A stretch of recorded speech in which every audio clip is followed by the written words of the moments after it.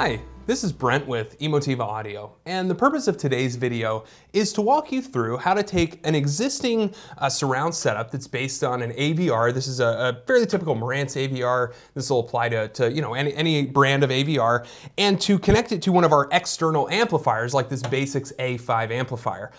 This is one of the most popular upgrades to home theater systems, is adding an external amp for either some or all of your speakers to boost the power available to those speakers. Not only can you get more power to the speakers that need it, but you can take off some of the primary load from your AVR, allowing it to better power the speakers that are still connected and perform its other duties. So using an external amp, a very popular upgrade, and just need to walk through how you can safely take the connections, transfer them over to your amplifier, and get everything working together nicely. So first, we want to talk about the really one requirement your AVR needs in order to connect with an external amplifier, and that is a set of RCA pre-out connections. Though they're almost always labeled pre-outs, some receivers only will have them for a sub or only the front two channels, but many AVRs will have a full set of pre-outs for all your channels. Now there are speaker level to RCA converters available on the market that you can buy, and while they will get sound to the amplifier, they're really more intended for car audio use and really won't work if you're trying to use an AVR that doesn't have pre-outs. So pre-outs are really one of the requirements, and we're going to go ahead and start moving some of our speaker channels from the AVR to the amplifier by first connecting some of these pre-outs, which basically send the low-level signal for each channel before it ever reached the amplifiers of the Marantz to this amplifier instead. So we're just kind of jumping in before the signal gets to these amps and taking that signal to an external amp. And what I'm going to do is start with the center channel and just kind of illustrate how I might move that over. And so the first thing I'm going to do is look for the center pre-out on my AVR. And here I see it marked C. I have a single RCA connection for each channel. It's a very common question to say, well, I have a red and a white, but there's only one input on each channel of the amp for an RCA. Well, each of those red and white, for example, carry one channel of information,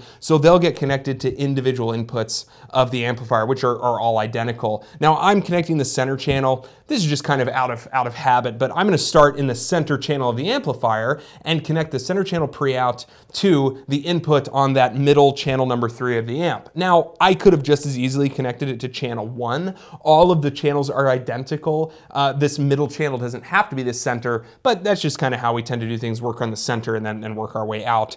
So because this channel in the middle, channel 3, is where I connected my center channel pre-out, that means that when I go look at my speaker connections, I'm going to take my center channel speaker connection, and that is the speaker that I'm going to line up my black and my red and connect to that exact same channel where my center channel pre-out is connected. And of course, after redoing all these connections, it's good practice to go into the settings of your receiver and play some test tones to the various channels to ensure that the output is coming from the appropriate speakers so that you have all your connections lined up. But the important thing is that wherever I connect my center channel pre-out, I connect my center channel speaker. And then I'll continue with my next RCA cable. Of course, I need 5 total RCAs for 5 channels, and we sell these individual RCAs on our website. So I'm gonna do my front left channel next. So I'm gonna connect my front left pre-out to any channel of the amp. I'm gonna pick the channel that viewing from the front would be to the left of the center, because that just kind of makes sense to me.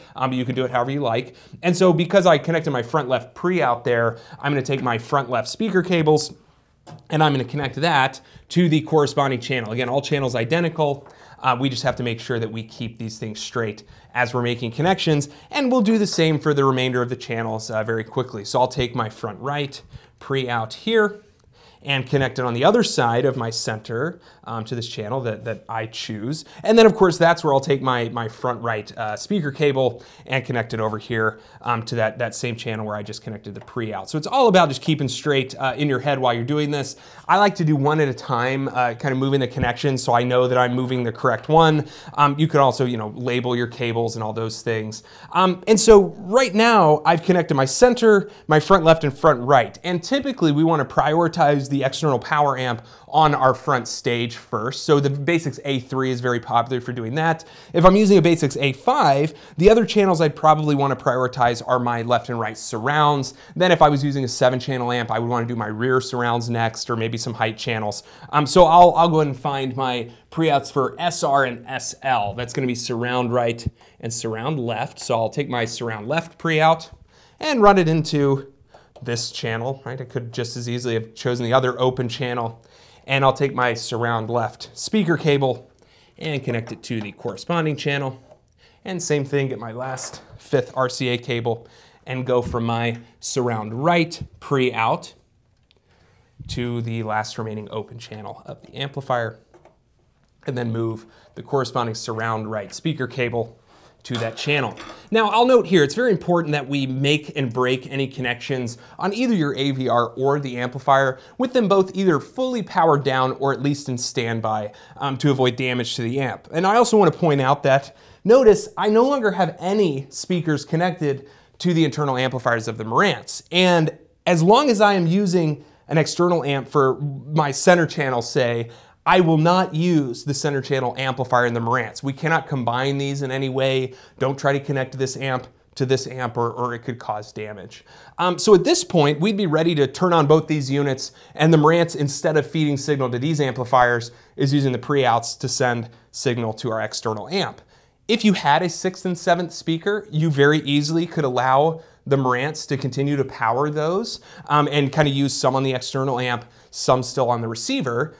One last additional item that we want to connect, however, is the 12-volt trigger cable that's included with your Basics amplifier. And what this cable allows you to do is connect to, sometimes called a DC out, sometimes called a trigger out of your AVR. And if we run that trigger cable to the trigger input of our Basics amp, or really any of our amplifiers, whenever you take this Marantz AVR out of standby, it will send that trigger signal as it powers on to the trigger input of the Basics amp, and it will power on as well, so that you don't have to manually power on the amplifier via the front switch. It will turn off and on along with your AVR, and that's a very common feature on most AVRs. So at this point, I know it's a little messy because we had to show these side by side, but we have our AVR fully connected to our external amplifier. We've connected all the pre-outs, kept track of where we were connecting each pre-out so we could line up the appropriate speaker. And then from here, it's a good idea to play test tones through all your channels to make sure your speakers are connected to the proper output,